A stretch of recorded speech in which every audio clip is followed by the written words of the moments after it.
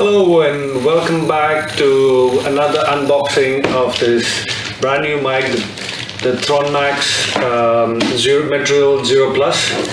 I've been excited to get this. I got a good deal on it and that's why I picked it up.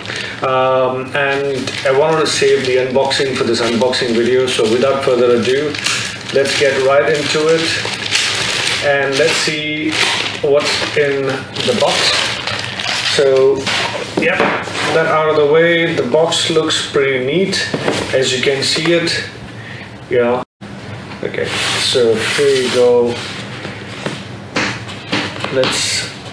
I've seen a couple of unboxing videos, but of course the fun of doing one of your own is nothing like it. So I just wanted to share my experience with you all, and okay, there you go. Let us see. Okay. All right, so here you go, nicely packed with a nice foam cushioning to protect the box. Here's what it looks like. Very well packed, amazing. I wouldn't expect anything less from this brand based on the review I've heard. It's pretty heavy for what it is, and very well built. It comes with two connectors, the aux cable, 3.5mm jack and the Type-C, and at the front what you can see is a dial. Basically this dial is for directional, that is cardioid, and on the other side towards the right it is for the omnidirectional mode, and right in the center is for muting the mic in case you want to. I'm not sure, I need to figure out what this does, but I'll get back. I mean, this is a plastic build but feels very solid, and the grill over here as well feels really sturdy.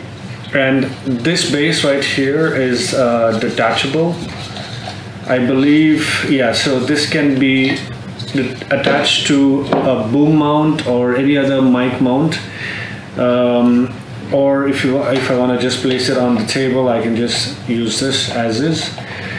So let's see what else is in the box.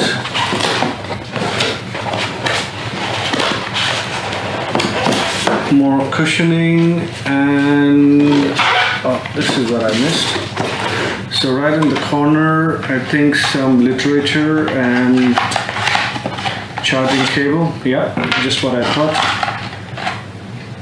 Yeah, the connection guide,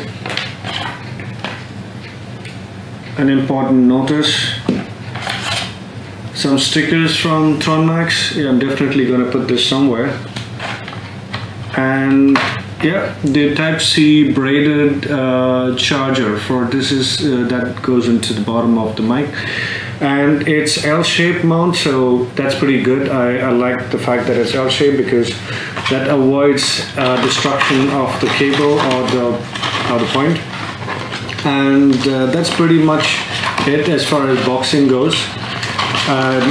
I will follow this up with a trial and testing of this mic.